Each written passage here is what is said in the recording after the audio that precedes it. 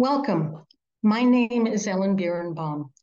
By way of introduction, I'm a gardener and love the beauty and harmony of my Orient garden in the North Fork of Long Island. What I want to share with you is that my garden, with the addition of well-chosen native plants and shrubs, now also feeds insects and birds and helps restore biodiversity. I hope my presentation will help you do the same. Berries for Birds, a community approach to promoting birds and biodiversity.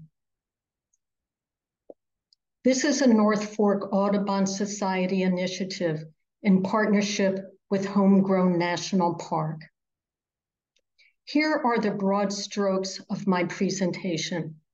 Berries for birds, insects for life. But first, a few background concepts.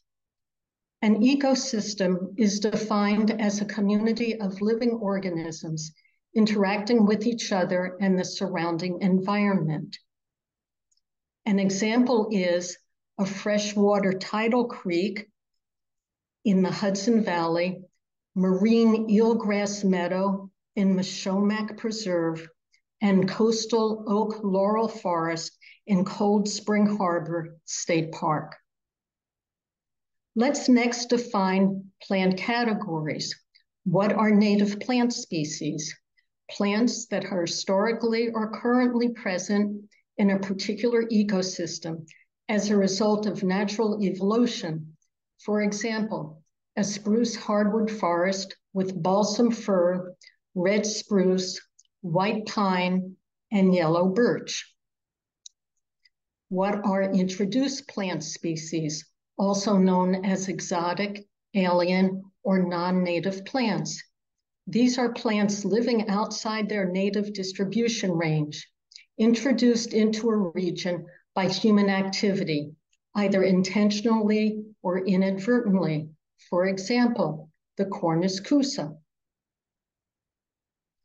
The impact of introduced plants is variable. Some plants may have little or no impact, while others have substantial negative impact on local ecosystems. Invasive plant species. These are introduced plants that cause ecologic, environmental, and/or economic damage in their new location, spreading naturally. For example, purple loosestrife.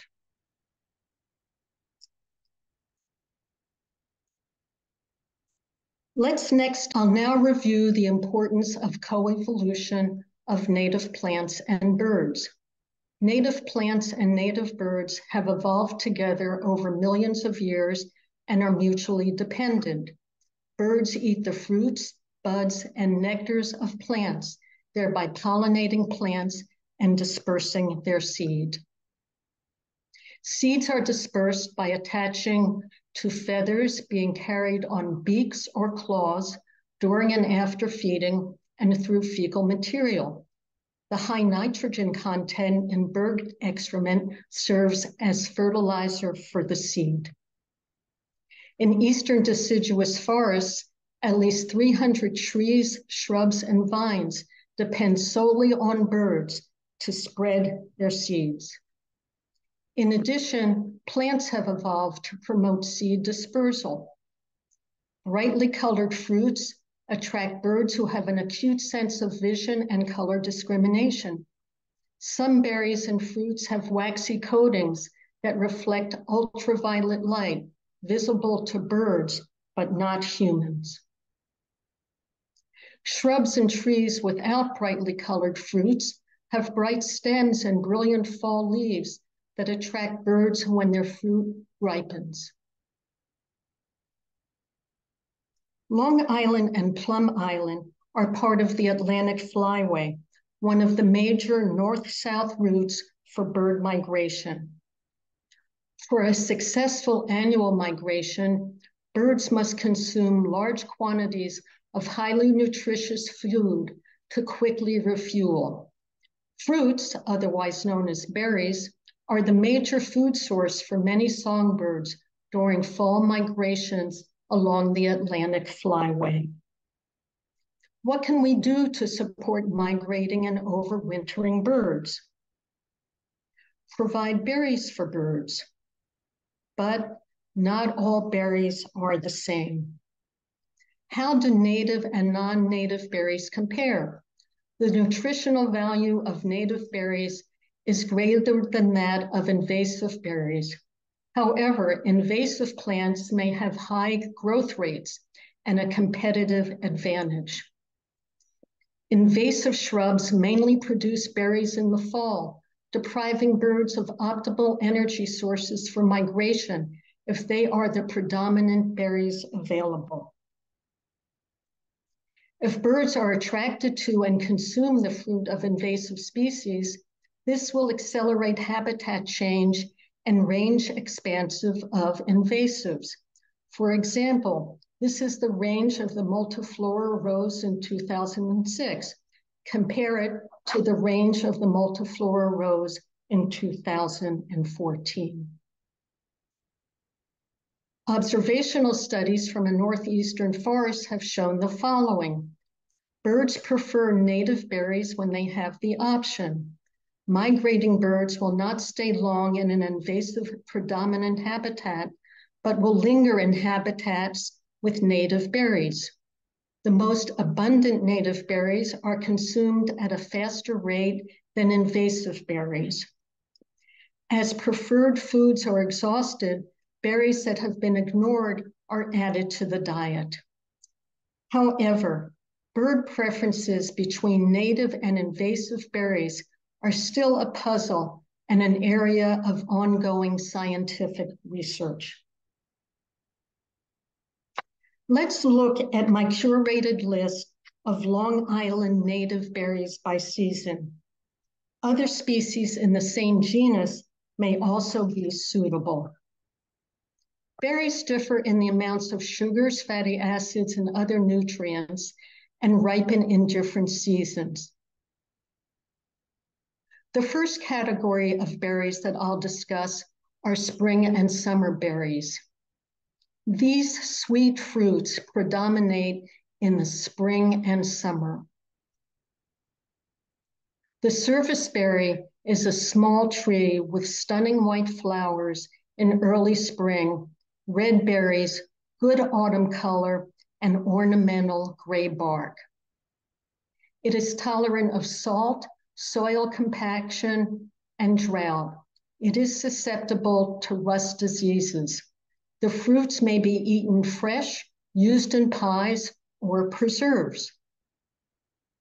Most of us have never tasted the small fruits of serviceberries because they don't reach peak ripeness, a dark purple-blue color, until well after a flock of cedar waxwings has swept in and devoured them.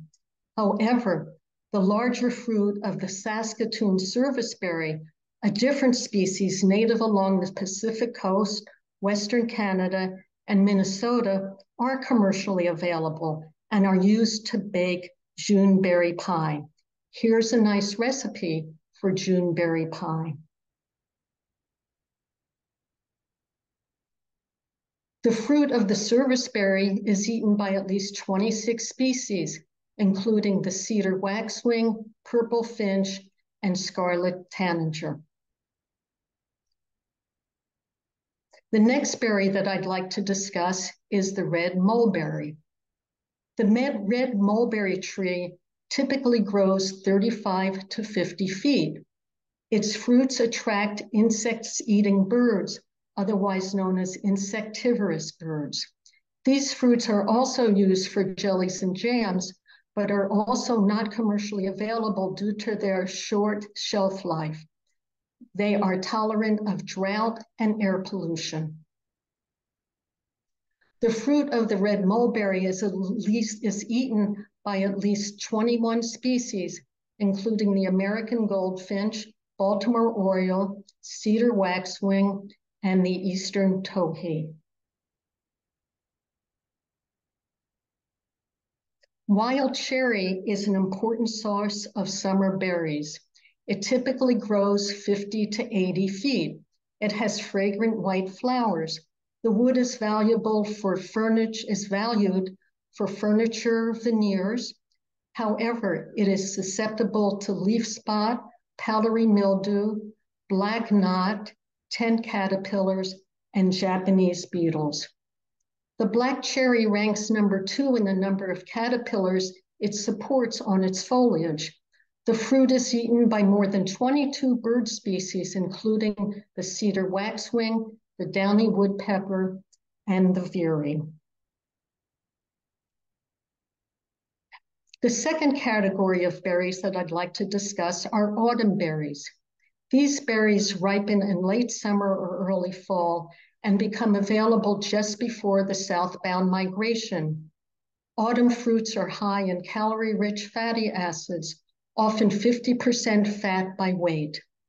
Birds depend on the fat of fall berries to fuel migration or to build fat reserves for the winter months if they overwinter.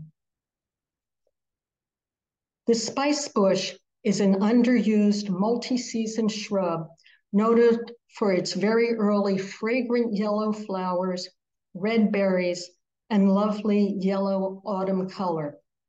There are separate sexes with red berries on the females. It is sometimes browsed by deer, but is not a favorite.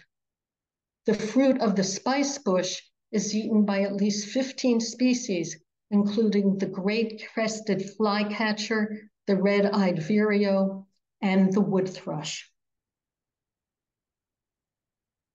The red-twig dogwood is an excellent alternative to the flowering dogwood, which cannot be recommended due to its susceptibility to anthracnose.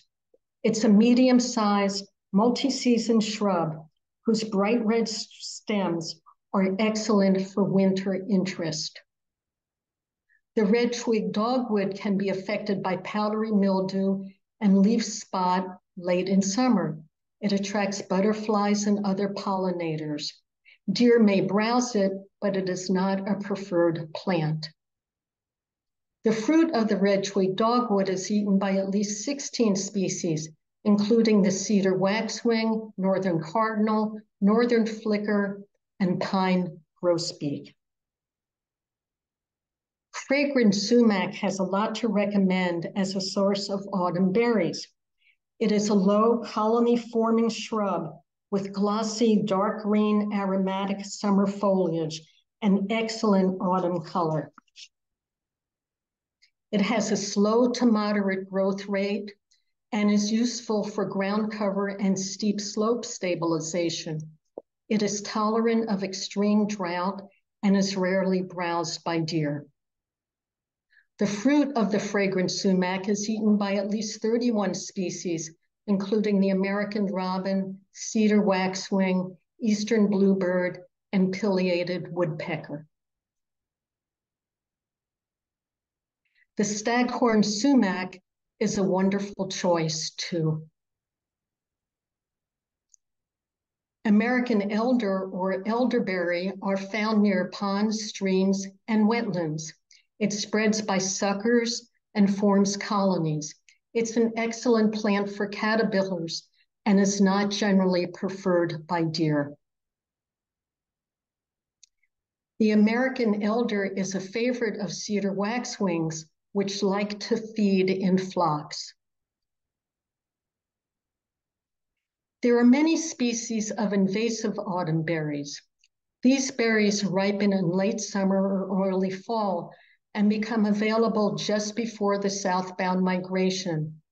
They are high in sugar, but low in calorie-rich fatty acids, often less than 1% fat by weight. Examples are Japanese honeysuckle, European cranberry bush, and mile-a-minute.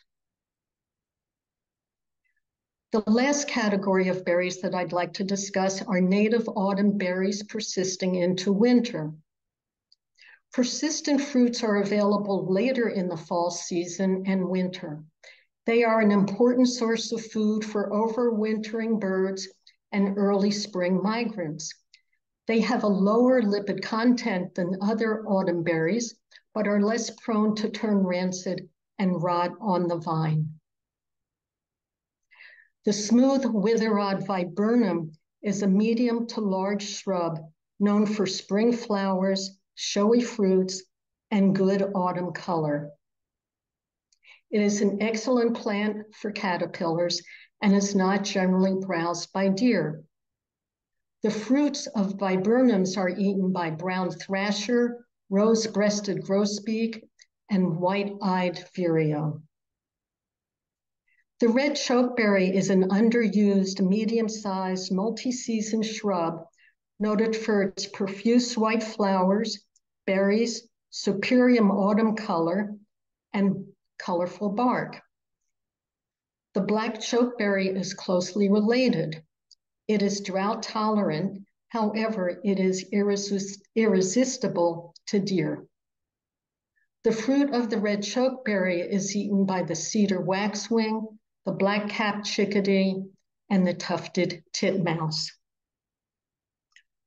Winterberry is a holly known for its profusion of small red berries from mid-autumn through winter. It looks beautiful with a background of evergreens or snow. The winterberry is tolerant of moderate drought. There are separate sexes, and the male plant must be present for the female plant to produce berries. Deer will frequently browse its leaves. The fruit of the winterberry is eaten by at least 12 species. It is preferred by the northern mockingbird, gray catbird, and hermit thrush.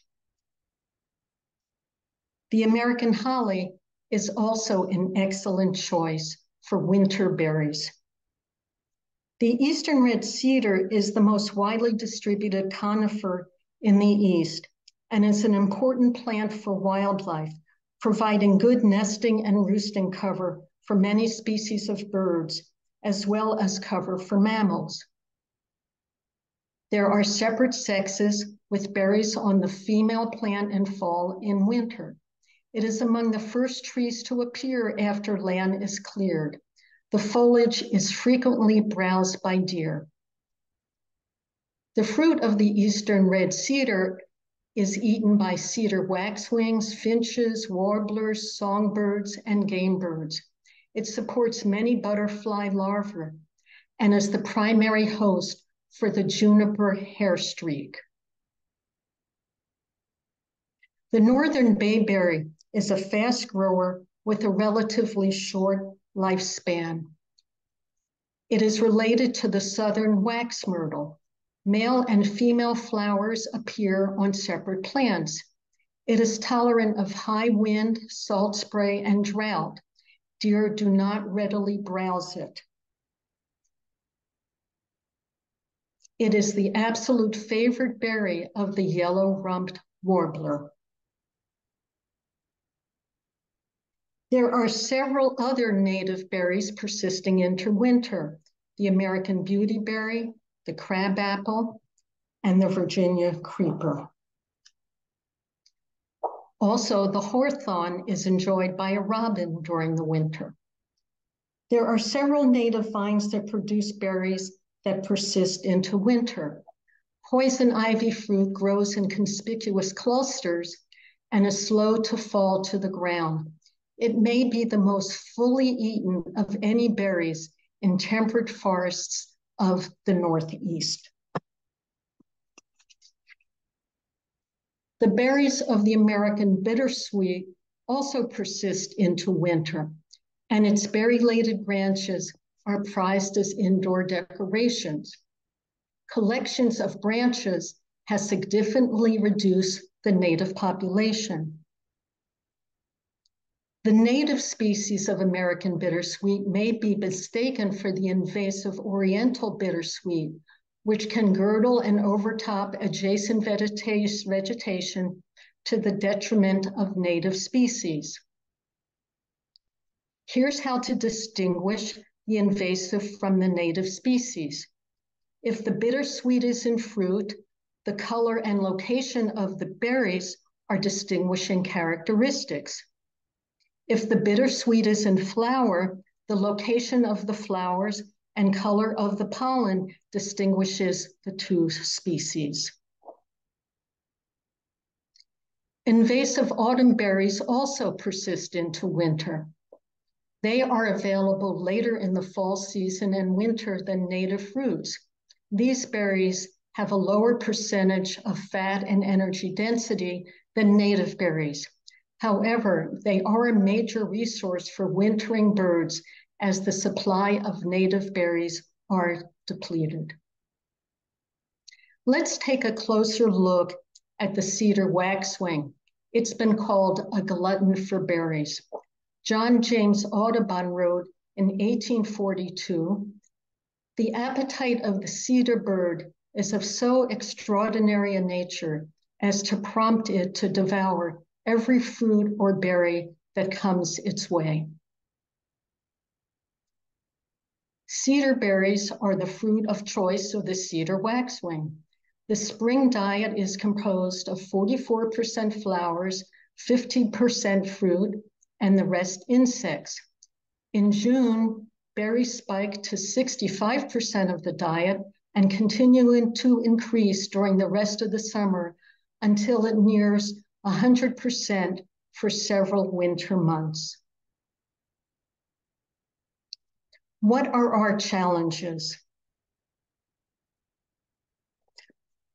A massive decline in bird population was documented in an article by Rosenberg published in Science in 2019.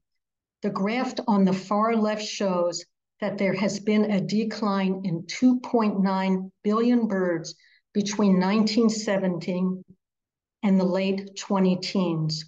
On the right, the graph shows the proportion of species declining according to habitat.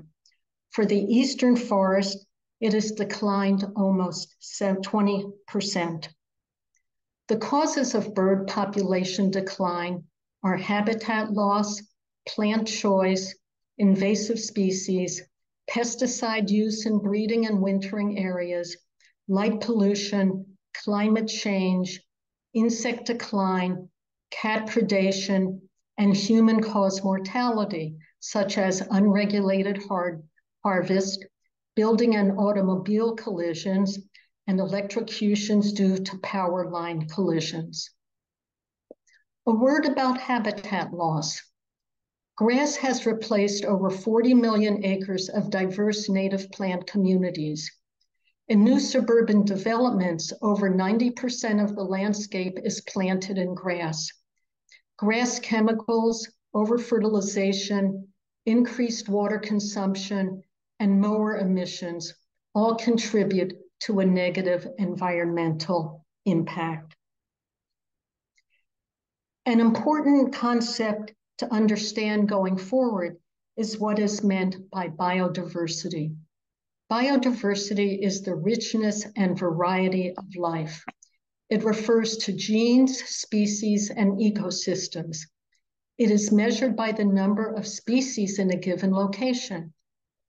Each species has a specific role in maintaining balance within the ecosystem.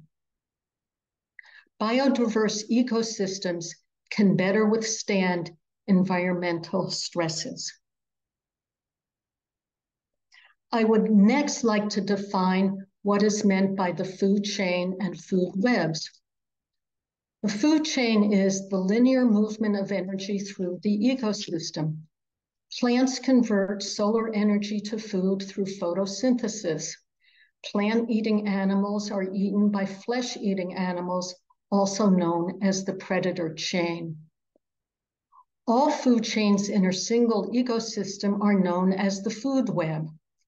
Each organism in an ecosystem is part of multiple food chains. Why are insects important? Insects are the basis of all food webs. Insects are vital pollinators and recyclers of ecosystems. To fully comprehend the importance of insects, I would like to tell you about E.O. Wilson's 1987 thought experiment. He asked, what would happen if humans disappeared? If humans were beings were to disappear tomorrow, the world would go on with little change and set about healing itself and turning itself to the rich environmental states of a few thousand years ago. What would happen if insects disappeared? I doubt that human species could last more than a few months. Most of the fishes, amphibians, birds, and mammals would crash into extinction. Next would go the bulk of flowering plants. The possibility of E.O. Wilson's thought experiment coming true was considered unlikely when it was first published, but now the threat of insect loss has become a reality. The Crefeld Entomological Society was the first to raise the alarm. This society was established in 1905 in the small industrial town of Crefeld, Germany. It is a group of about 50 amateur entomologists. They began collecting flying insects in 1982 with identical traps in the same locations with a standardized method for weighing the insects.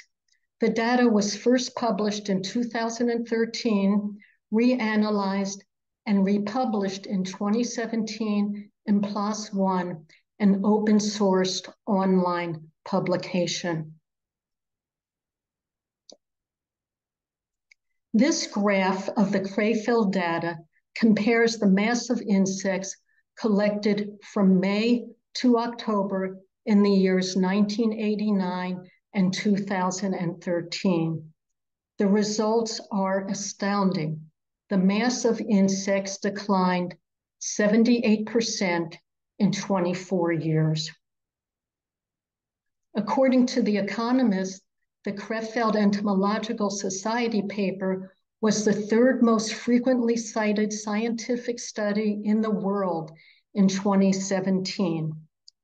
The following year, 2018, the New York Times Sunday magazine cover story was entitled, "The Insect Apocalypse is Here.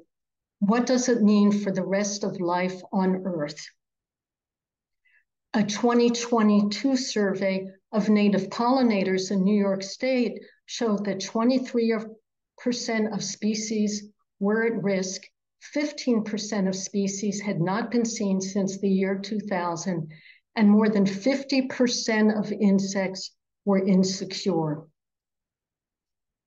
I know that statistics and graphs are hard to relate to. Consider then the windshield phenomena, or the observation that fewer dead insects accumulate on the windshields of people's cars since the 2000s. When was the last time that you needed to clean your windshield because it was covered with dead insects? What are the causes of insect population decline? Habitat loss, plant choice, invasive species, pesticide use, light pollution, and climate change. Are declines in insects and insectivorous birds related? Doug Tallamy further analyzed the data from Rosenberg's 2019 article and found a strong relationship between insect decline and bird decline. This 2021 figure shows that there was roughly a 10 million decline per species of birds for whom insects were essential. There was no significant change in populations of birds where insects were not essential. Caterpillars are the larval stage of the order Lepidoptera, comprising butterflies and moths.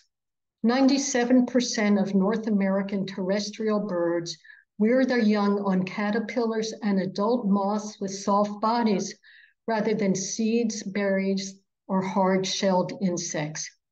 Caterpillars have high amounts of proteins, fats, and carotenoids, which improve color vision and reproduction and are a major component of colorful feather pigments. Nestlings eat full caterpillar meals 30 to 40 times daily. Habitats that do not contain enough caterpillars are not suitable for successful breeding. Insects and plants have also co-evolved. There are specialized relationships between most plant-eating insects and the plants they eat. 90% of plant-eating insects are diet specialists. They only consume plants with which they share an evolutionary history. Plants have evolved to defend themselves against being eaten by manufacturing chemicals stored in leaves. These chemicals make the plant distasteful or toxic to insects. However, insects have evolved to detoxify or excrete these compounds, thereby making the plant palatable. What are the best host plants for Lepidoptera? In 2009, Doug Tallamy compared the value of native versus introduced plants and their ability to serve as host plants for Lepidoptera. As you can see on the graph on the right, native plants supported more species than introduced plants, and woody plants, i.e. trees and shrubs, supported more Lepidoptera species than herbaceous plants. What are our solutions? Plant keystone plants. Native plants differ by orders of magnitude in their ability to host insects. Approximately 5% of our local plants host 70 to 75% of the local category species. These hyperproductive plants are called keystone plants. Without keystone plants, the local food web falls apart. Keystone plants regenerate biodiversity. They support insects, which then support animals that feed on them. Most animals do not eat plants directly, but eat insects that feed on plants. Planting keystone plants increases the number of species or biodiversity in the local ecosystem. Here are keystone plant rankings for Lepidoptera species. Oaks rank #1 in their ability to host Lepidoptera. Cherries and plums rank #2. Third are willows. Fourth are birches, followed by poplars and cottonwoods. And the last, or #6, are crab apples, which support 308 species. There are rankings also for herbaceous plants that are best at supporting insects. The #1 ranking plant are goldenrods, asters, and sunflowers.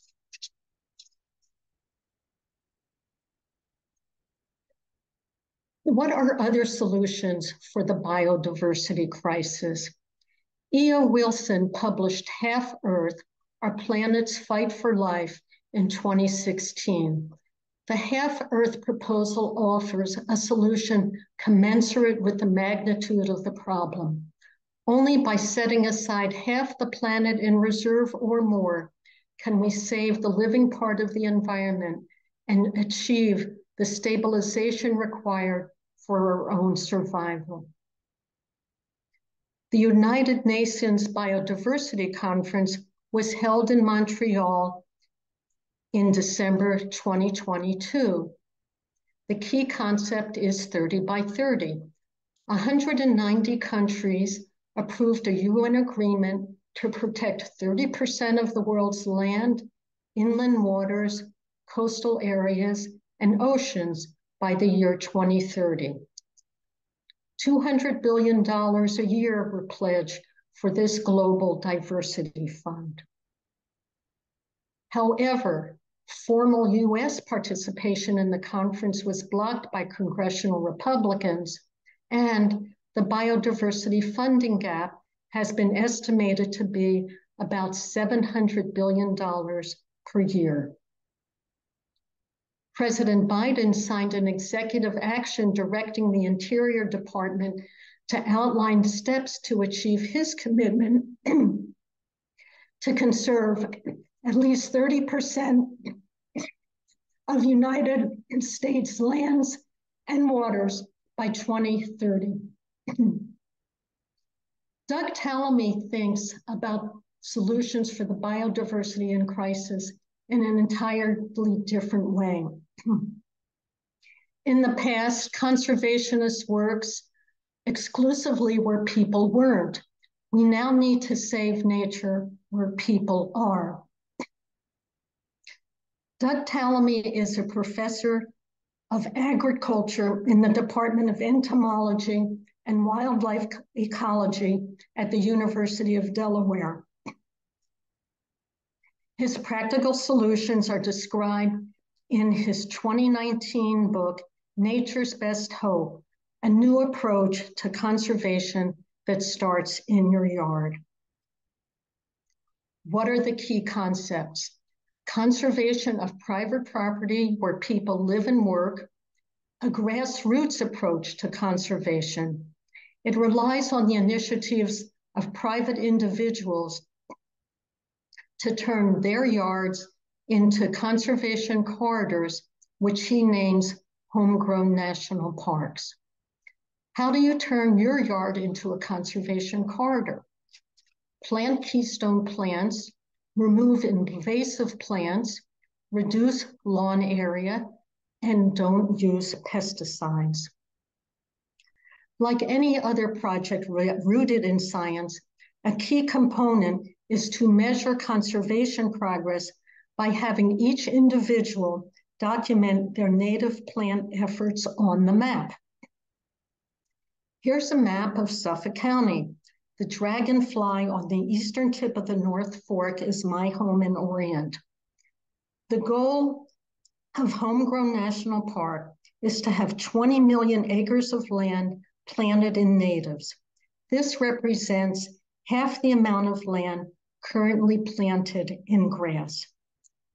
Here's a close-up of active Homegrown National Park members in East Marion and Orient. Thanks to a generous donation from the late Rick Kettenberg, North Fork Audubon will be planting a Berry for Birds demonstration garden at our headquarters at Inlet Pond County Park. We're naming it after Rick's favorite bird, the eastern towhee. Here are my take-home messages. Plant berry-producing trees and shrubs to support birds. Plant keystone plants to promote biodiversity. Join Homegrown National Park.